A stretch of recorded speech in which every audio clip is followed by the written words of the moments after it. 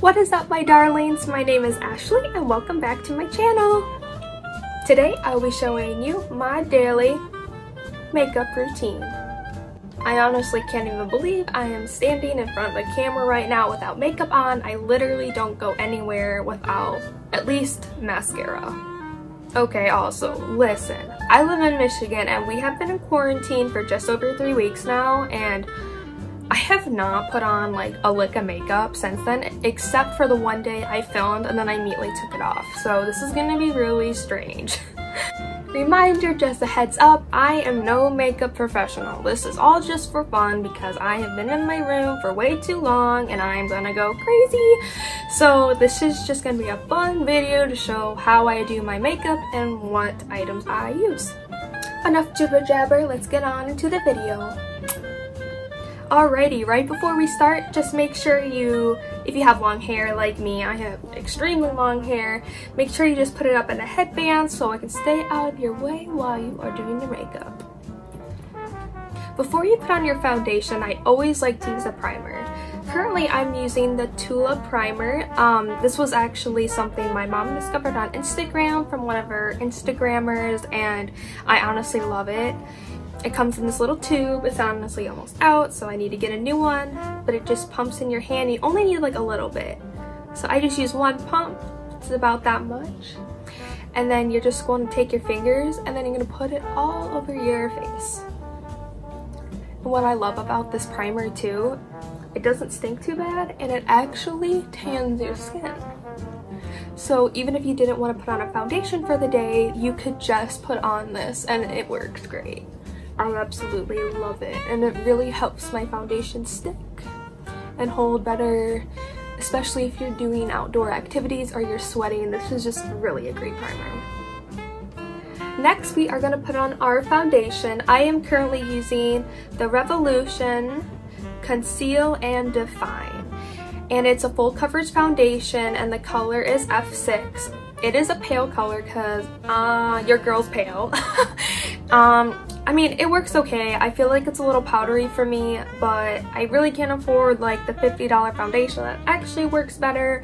But for right now, this is okay. It feels luxurious. It's in a nice glass bottle. And then I use a brush, not a beauty blender, because I feel like this works so much better and the foundation goes on smoother. It is Vanity Planet is the name, and I actually got a whole set for Christmas, and I do have that in my Christmas haul. I will make sure I link that video down below.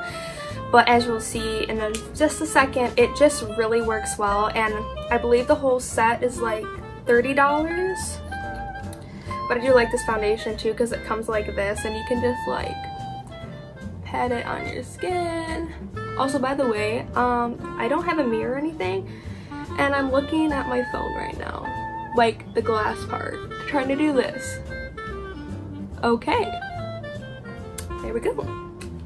Okay, now I'm gonna take my brush and just rub this into my skin. You just do circle movements until you cover the whole area. Also, as you could see, probably my bare face, I don't have terrible acne or anything. I just have a lot of redness, and I have some face masks that are supposed to help with that, and they do for like the first couple of days, but then it just doesn't work anymore.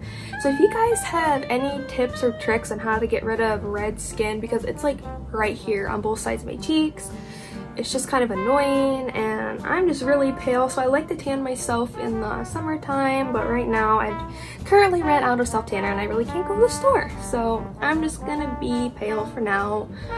But yeah, I don't know, I just get really insecure about showing my skin, and I'm sure a lot of girls do, and I really shouldn't feel like that. That's why I thought this would be a good idea to do this video to get out of my comfort zone.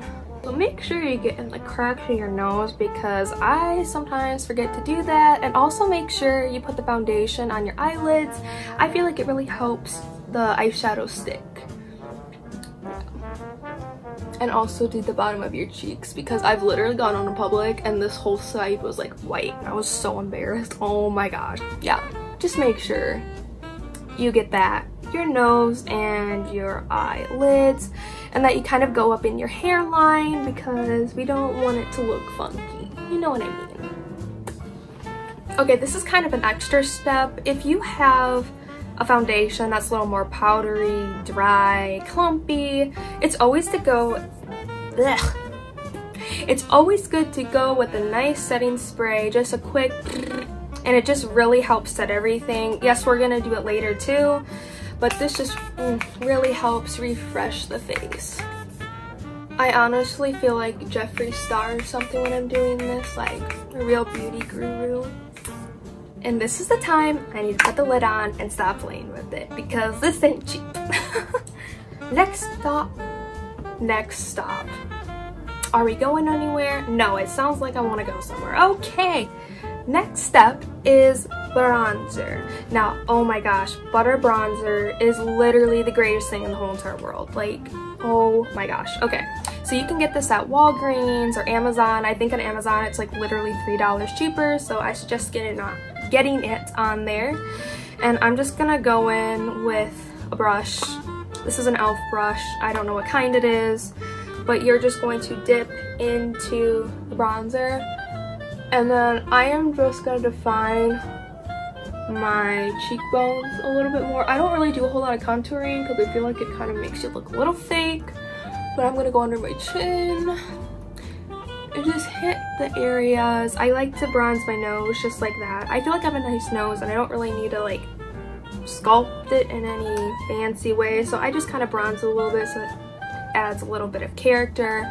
And then I'm gonna go up in my hairline a little bit and bronze that just to give it some dimension, you know what I mean? But honestly, the cheekbones is the most important to me. Okay, now with the same brush, I'm gonna go in with the butter blush, and this also works very well. It's very creamy, just like the bronzer, and I'm just gonna dip into there and just go on my cheeks like this. Now, I like to wear a good amount of blush because I feel like it brings life to your face, and if you don't have enough, I feel like you look like a ghost because, again, I'm pale. I need something to give me some life, you know what I mean? I go put a little bit on my nose, a little bit here, kind of like the normal areas where you'd be a little pink. Okay, next up is the eyebrows. Now, I'm gonna be completely honest, I don't do a whole lot to my eyebrows because I really don't know what I'm doing. So, here we go. Okay. I use the Revlon Color Stay, and it's actually supposed to be an eyeliner, but I use it for my eyebrows. And then I also use e.l.f. glue. Yeah, it just keeps my eyebrows in place after I color them in. I think you can kind of see I have very thin eyebrows. I don't really have a whole lot going on. Oh my gosh, I hope, please, I don't have a mirror. This is very scary. Anyway, I just kind of fill in my natural hairline. If there's one cosmetics change I could do to my face, it would be to get my eyebrows done because they are a little rough. But yeah, I'm just gonna kind of fill them in to the natural line, and then I'm gonna take the glue later. Okay, now that they are filled in, kind of, we are going to take my e.l.f. Eyebrow glue. I really don't have a whole lot left, but I kind of take them upwards, and then I kind of swoop them, kind of like that. My eyebrows are a little weird. They both are kind of shaped differently, so I have to try to match the shape, and that's kind of tricky. That's basically all I will do for my eyebrows until I learn anything different. So there we go, my eyebrows. Yes, I know they are on fleek. They really aren't. Alright, we are getting close to one of my favorite parts, but first we are going to put on an eye primer.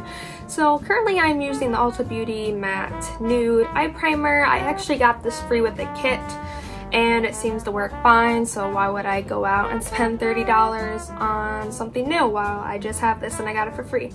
So I'm going to just put literally that much and then just kind of dot it on my eyes till it covers it. This just really helps the foundation stick. I kind of even put it on my arch area because I will be putting eyeshadow on there too, and then I'm just going to do it to the other side. Alrighty, here we go. We are coming to the eyes. Now today I am going to be using the new Jeffree Star palette. Oh my gosh, it's absolutely amazing. It's part of the Bloodlust collection and it is stunning. OMG, it's great. And oh, I mean, come on, look at these colors. Fantastic. And also I have a mirror, thank God. All right, let's get into this eye look. Okay, so I'm gonna go for a cotton candy look. This is something I love to do, and these are honestly my 3 signature colors that I love to wear, and they just go with all my outfits. And it's lavender, pink, and blue. I just think they go very well with each other, and it creates such a cute look. Today we are going to dip into Defiant, which is this color, and I will be using the Morphe X Jeffree Star brush, and it is JS5. So I'm just going to dip into this color. It is a beautiful lavender. I absolutely love it. And just tap off the excess. And then I am just going to do a crease. Just get it all in the crease, just like this, until you can do it however you want. I just kind of go back and forth until I get the color I want.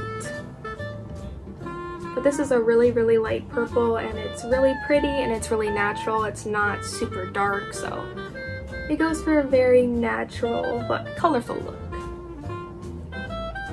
Now that we have our lavender color in our crease, we are going to dip into Royal Pain, which is a pink color, and we are going to use the same brush for now, and we're gonna put it right on the outside. And I'm just going to pat that in. This is kind of a stronger color, so just go a little bit at a time until you feel like it is the appropriate amount. Okay, for the last color, please don't be mad at me, but we are going to open up the James Charles mini palette for a blue.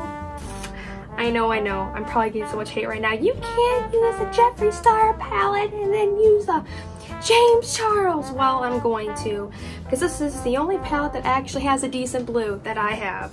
So, there's no shade numbers on this or names, so, but I'm going to dip into this light shimmery blue one, and I'm going to use the Jeffree Star eye brush. The name JS10. Basically, there's only one more spot to put it, so I'm just going to pat it in the blue, and then I'm literally just going to press into the inner corner until I get it the way I want it. Very pretty blue. I will give James that. It's a very good palette. This is actually also my only palette that has any reds in it. I got it because it had some weird colors that I don't have, and also I know it's good quality, but it's just unfortunate that I had to use them both in the video, but oh well. Also, when you get into the middle, make sure that it is really blended. I kind of take the blue shimmery and I kind of blend it into the pink, just because I feel like that's a little easier. Looks kind of pretty. And then there you go.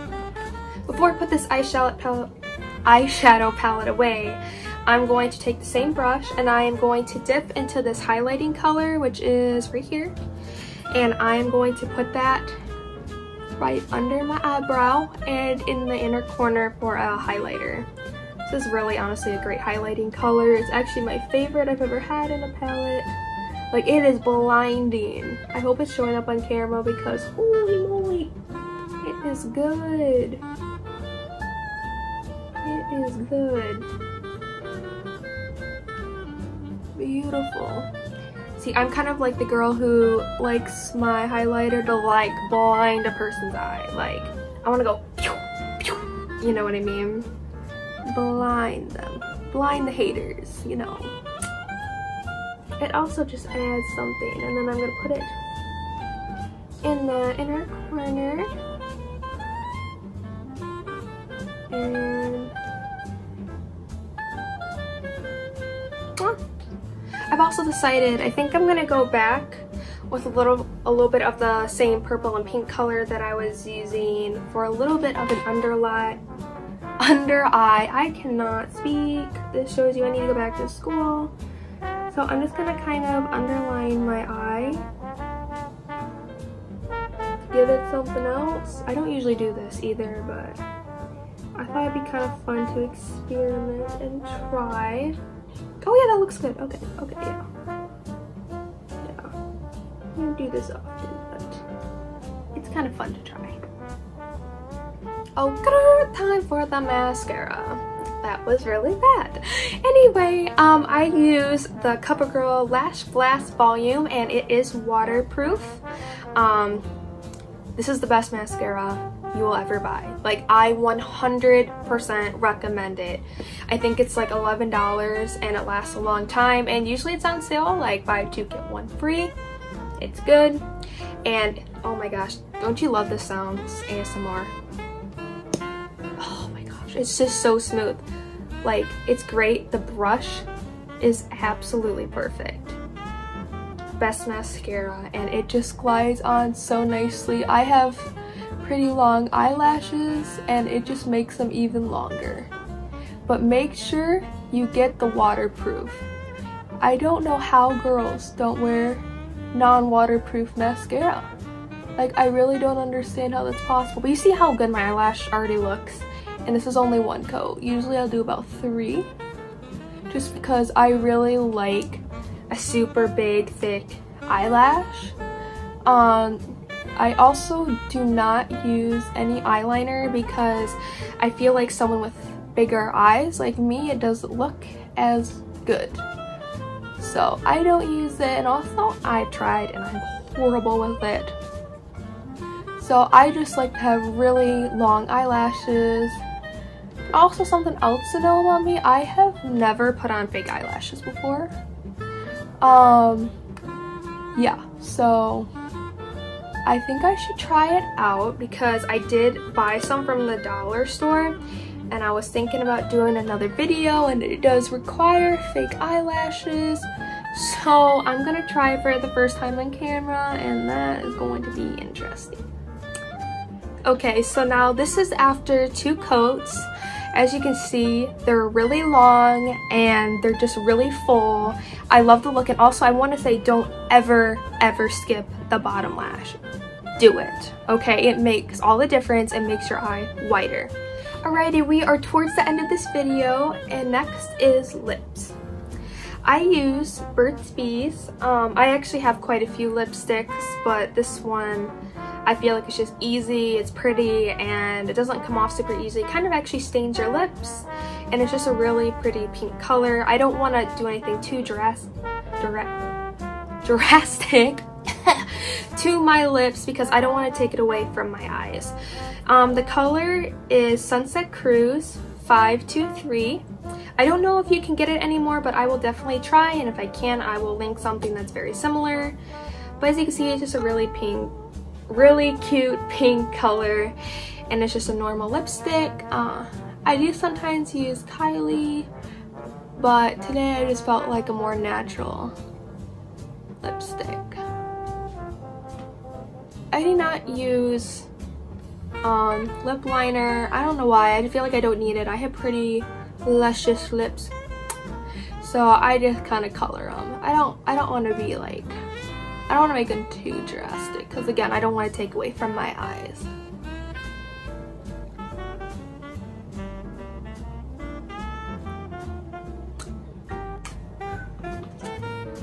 Alrighty, next is highlighter.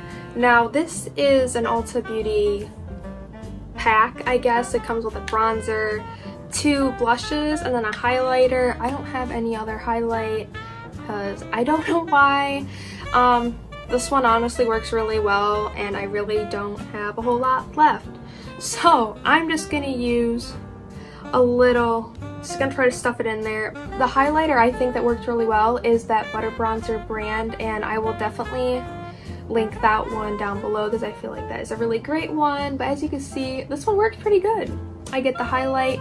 Now I just like to put it on my cheekbone, and then I also kind of like to drag it upwards to give it a little extra shine. But I really love to use a fan brush. I just got this at Ulta. It's nothing super expensive. Honestly, anything can work. You can use like an eyeshadow brush like the one I was using for these two colors, the pink and the violet. It works too. But yeah, you can see I kind of like a blinding highlight. And then I will put it at the tip of my nose and all up and down it because I think it looks super pretty. And then again, I already have it up here. Yes, you can always put a little extra. And then I will put it right above my cubic bow. And there we go for the highlighter. Now we are finally down to our last step, the Morphe spray.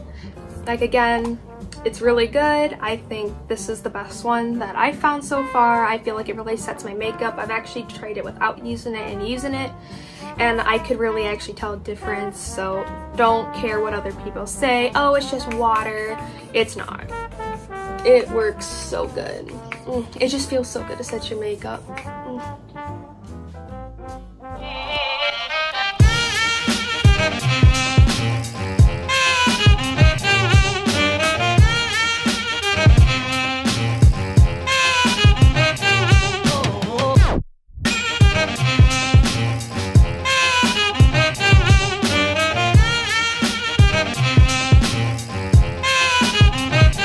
So that is it for my makeup tutorial. I really hope you guys liked it. This is my normal everyday makeup look. So yeah, if you guys want another one like this, I would love to do it because I also have a couple different eyeshadow looks I love to do. So just let me know in the comments below. But anyway, if you guys like this video, please like, comment, and subscribe. That would mean the whole entire world to me. I'm trying to grow this channel, so please help me do that. You guys should also go follow my Instagram. I'm gonna try to be posting more things on there, so make sure you go follow me. And one more thing, I know we're all in this quarantine thing and it's getting a little crazy in the house. I understand. We're all on the house bored. I actually finally got a TikTok and I haven't watching videos. No, I'm not posting any yet, but maybe I will in the future. But I would say this is a really great time to do something that you've always wanted to do, but maybe you didn't have time for. Just try something new. Because I've already done that and it has been really great. I've been doing things I never thought I'd be able to accomplish. I'm also reading books. I never used to read and now I'm reading, and this is great. So please make use of this time and stay home and stay safe. I love you so much. Have a fabulous rest of your day. I love you to the moon and back. Bye-bye.